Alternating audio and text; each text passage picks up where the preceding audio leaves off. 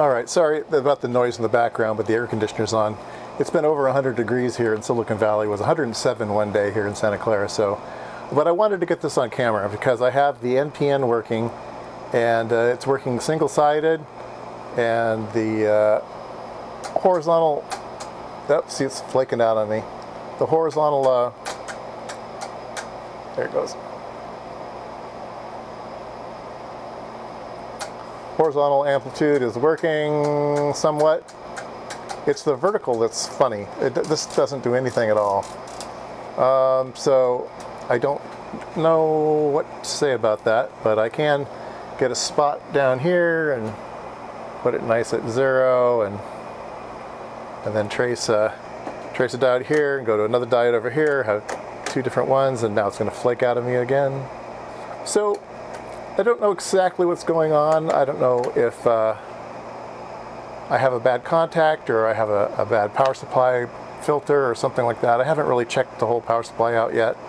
It's possible that I have a capacitor that's going funny that sort of would explain behavior like this, but I'm not entirely sure yet. But I am encouraged that the NPN PNP, I can put it upside down, and here it is upside down. Bring this back in here, and then we can, yeah, I don't know. Anyway.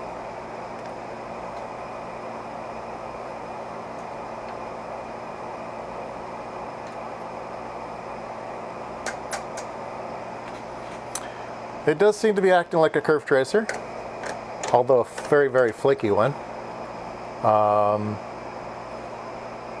And I still can't quite figure out why the vertical doesn't work. I'm starting to work on that today, measuring some of the resistors and stuff. It's quite a fancy. Oops. It's quite a fancy unit. I'll show some pictures here. There's a whole bunch of wafer contact, or it's a rotary contact that pushes down on some gold contacts onto the board. I think that's all working. There's a whole bunch of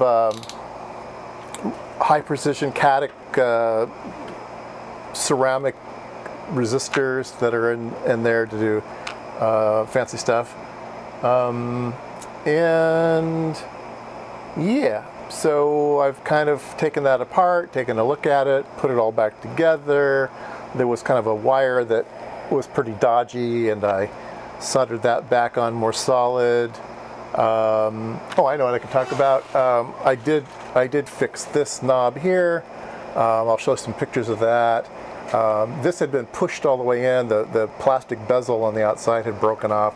So what I did was I took that apart and I basically epoxied it in from the back side, and fixed that all up, so at least it's not falling inside the instrument any longer. And what else?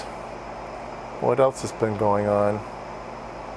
Yeah, that's about it. Just a quick update on it is functioning a little bit better. A little bit better. I'm kind of thinking that I'm kind of at a point where maybe I should just disassemble the whole thing, recap the whole thing, take some of the switches out and try to refurbish them. These switches down here don't work very well. These guys are a bit funky too. I mean, you can see that I zeroed it and I got a zero trace, and then it didn't quite come back. So yeah, I don't know if that's a switch issue or it's just it loses its signal and then it doesn't know where to go from there. I don't know. See, this is funny, and if I twiddle this knob, it sort of can fix it. I don't know. Anyway, that's where I am.